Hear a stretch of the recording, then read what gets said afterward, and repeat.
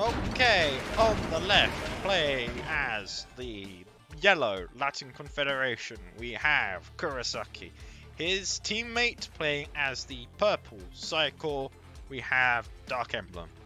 Their opponent as Team Super Angel, we have HJ, and his teammate Singh playing as the magenta Psycho and the sky Wings of Coronia, respectively. Okay, so Super Angel took the last game at 1-0, with where TY and Dark Emblem had the starting initiative against them, where they were able to keep them contained, but the wrong tech-up choices resulted in the fact that they couldn't exploit the initiative, and then they got speeder strikes too late. It's as simple as that, really. They probably actually could have had a chance at winning if they were able to handle Tanya IFV with speeders, which TY was able to do with his own speeder strikes. He just couldn't be there every time for Emblem, and when he wasn't, Emblem took the hardest hit because Emblem didn't have speeders. So at that stage, it's a case of, well, shit. Well, what is Emblem going to do? Right, Singh here, able in here with the Lancer Scout. Tanky bugger, 3 initiates aren't going to cut it. It may not get away either way, though. It is being chased, but there is a second Lancer here. It does seem a little bit odd that the phone player is doing most of the scouting in comparison to the Epsilon player. I haven't seen a spook down here from the HJ, as it is entirely Lancer based, and with the Mad Lads actually get there. As one Lancer in particular gets away, that's a 500 quid save. This Lancer, not going to be so lucky. There we go, he's dead. So, in Limbo, one thing I should mention for those of you who were not here at the start is that Team Super Angel did in fact actually try to ban this map, but they didn't have the chance to ban it because the Rutte Fanbois here had already picked it as the second map to play. So this is obviously not their ideal map to play on, and they would have banned this if they'd been... Well, they had the chance to ban it, but they banned other maps first. So, honestly, down to them on that. As we see what looks like to be a fairly standard infantry build-up from the HJ here. We've got a single Stinger out there, Ghost Miner production on the field. For some reason there's a Toxin Cloud there, probably from something that got killed by a Stinger, and it does damage a Ghost Miner, but not that that's particularly significant. Fast Pandora Hub here from the HJ. It looks like he's going to set himself up for early Marauder production, checking more spooks in the bioreactors just as an insurance policy. As we see a fairly standard conscript build up here from TY, as Emblem also going for the initiate build up, and his HJ's spooks are now retreating to regroup with his main army. Got 4 Ghost Miners out here for Emblem, and I believe it may be 4 or 5, maybe only 4 here for HJ. As we see the first Marauder on the field here. Emblem likewise going for a slightly slower Pandora Hub. And there it is. I imagine we're going to start, after this Ghost Miner, see a tilt into their own Marauder production as we see another bioreactor coming into the build queue for Emblem. TY here, again continuing to build up a large amount of conscripts and flag troopers. We're seeing a couple of Terror drones here. Going to see a third Terror drone as well. Also sitting comfortably on 5 miners here, but he'll want to expand that. Phone doing relatively average on 8 miner mites. We're starting to see the first Draco tanks on the field. They've got quite a comfortable economy, but they're not spending it on night frames, being dedicated largely to Draco production. I'm not entirely sure if actually the Dracos are going to be tough enough to get decent crushes here if TY remembers that the X key exists. And he has got 3 Terror drones here. They could mop up the phone infantry force quite nicely. You're going to have to be careful though. Those Lancers don't... Oh no, I think they do get caught up in the oil derrick explosion. They're not exactly looking very healthy. See repair drone called in. We see radar spy here from Emblem. As Emblem works into making his own Marauder. Still seeing Marauder production here from HJ, though I'm not sure where the first one's gone. I know there's one there, but I think that's just the second one. But it looks like, no. No, this is still the only Marauder for well, not was the only Marauder. Still seeing more in production. Guess he switched back to Ghost Miners after the first one. As we see TY returning the favour of his opponent. Oh, hold up. Oh, that could be... Oh, dear. That... Honestly, fairly even, but still a fairly juicy oil derrick explosion, as all of this foe infantry is actually quite heavily damaged here. Marauder shows up, gets a shot off, then runs away. As we're starting to see Borillos come into play, more Jaguar tanks on the way. TY no longer making back on conscript production here as he goes into tier 3. Starting to see a couple of Roadrunners out here, as a few more Marauders from HJ and now forming a response team in order to try and bully Emblem. However, Emblem gets the mind control off on one of them and they instantly shoot it in respect, and Emblem loses nothing. That's a fairly solid trade right there. Sonic Emitter tells TY to fuck off, as I hear something getting crushed, but I have no idea what it was. Must have been a Nightstein.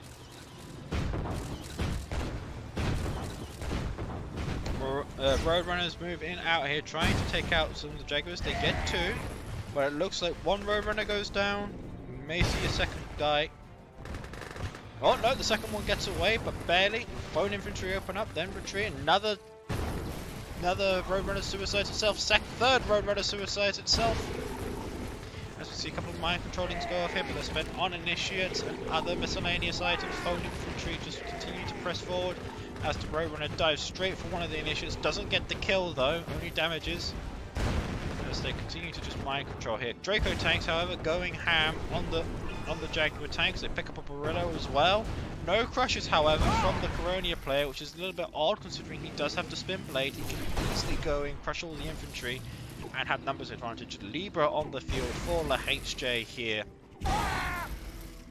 as it is shot up by Marauders. Emblem's own Libra coming up here. Honestly, the Psychor fight fairly even here.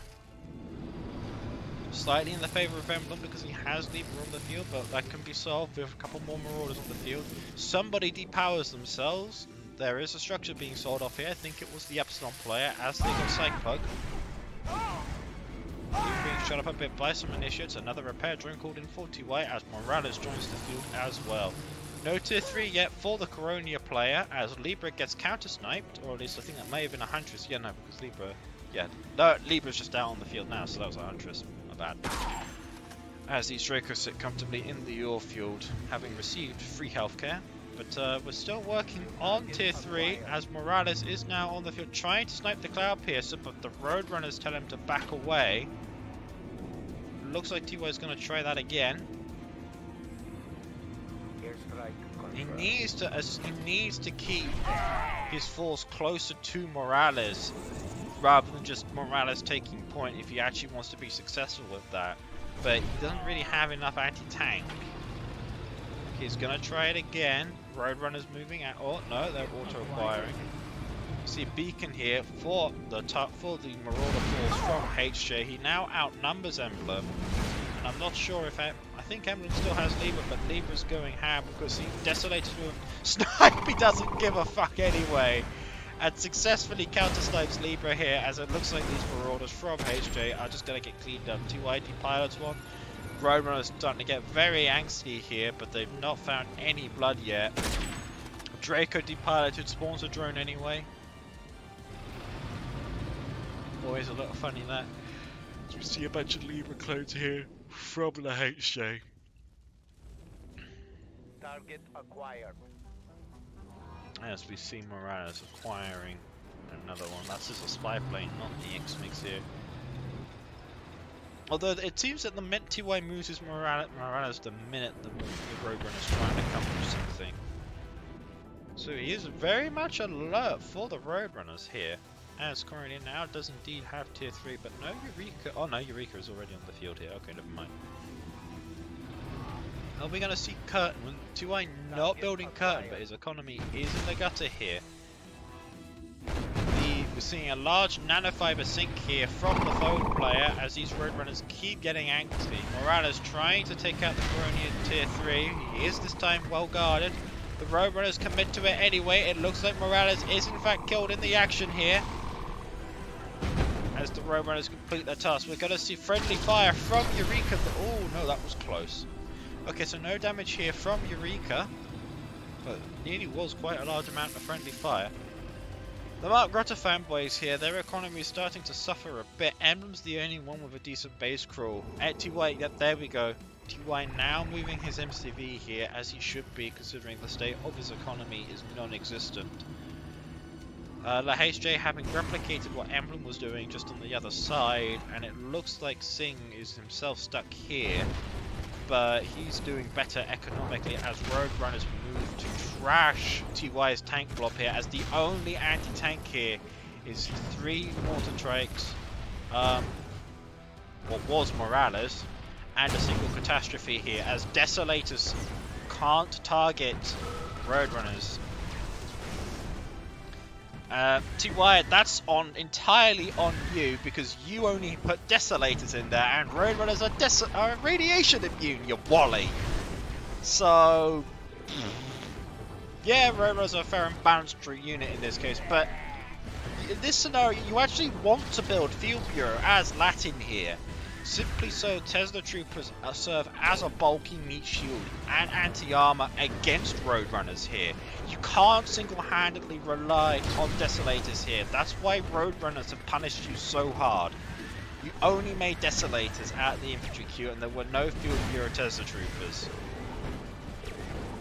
So in that case, you actually had it coming. So it looks like the mind control and counter mind control here, as Emblem's winning the Marauder engagement here, but TY himself has lost his entire army to the Roadrunners due to his lack of anything other than a Desolator. As it looks like he's now going to lose his nuke reactor to King's Frames. And I believe this may be good night Vienna for the Rutte Fanbois. Which is a tragedy, because they've had the initiative at the start here, but it looks like neither of the players here have actually had the game knowledge to actually continue their breakthrough and maintain the initiative here. They've always lost it to a counterattack of some description. They can't land a decisive blow that they otherwise would have been able to land if they'd either, in one particular case, made the right tech unit, made the right tech structure, in Emblem's case on the Scorpion Trail game, Pandora Hub. In TY's case this time though, he would have been able to live, and he would have been able to prevent as much as he actually made Tesla Troopers in this case. So this is down entirely to what I would say about the Rutte Fanboys' lack of game knowledge right now, as TY himself suffers from what appears to be the production bug, as the game is already over, however.